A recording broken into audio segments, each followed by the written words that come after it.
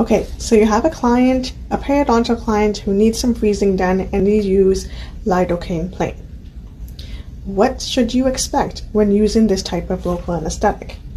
The answer is you would expect a higher possibility of adverse reaction. The word plain, so plain lidocaine, plain means there's no vasoconstrictor used in the local anesthetic. So epinephrine, which is a common vasoconstrictor used in local anesthetic, is not in the local anesthetic if it says plain lidocaine. We like using vasoconstrictors in the local anesthetic, especially if allowed, if there's no contraindications, use the vasoconstrictor. The reason for this is because when you use a vasoconstrictor like epinephrine, it reduces the number of adverse reactions.